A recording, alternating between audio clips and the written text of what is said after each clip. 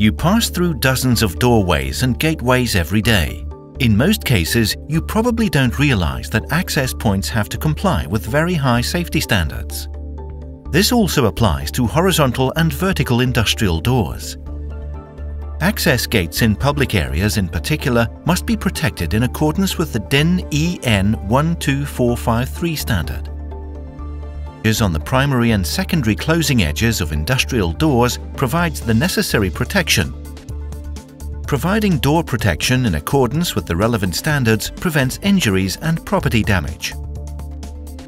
When it comes to choosing the right safety edge profile, the overtravel is the key factor. This refers to the braking distance of the door from the time of the stop command until it comes to a final stop. To measure the overtravel, you will need the following materials: a cardboard box, a copper wire cable as a conductor, a pad of paper to place underneath, a folding rule, and a pen. Strip around 40 centimeters of insulation from one end of the cable and 20 centimeters from the other. Make one hole in one of the sides of the box and 2 holes on the opposite side. Pull the bare wire through and connect the end inside the cardboard box by twisting. Stick the cable end with the long stripped section to the primary closing edge of the door panel. Connect the 2 wires at the other end of the cable to a stop input on the door control system.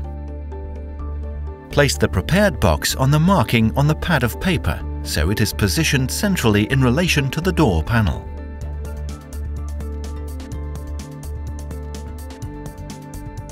Now close the door. As soon as the door panel touches the copper wire, it will break. The box will move slightly. Make a second marking right in front of the box and measure the distance between the 2 markings. The difference corresponds to the overtravel.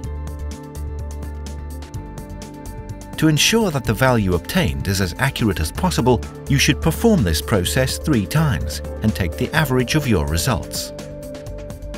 After installing the safety edge, you should check that the door works properly and, above all, in accordance with the relevant standards. You should use a force gauge for this purpose. The dynamic force must not exceed 400 newtons. A force of more than 150 newtons may act on the profile for maximum of 0.75 seconds. The force must not exceed 25 newtons for more than 5 seconds.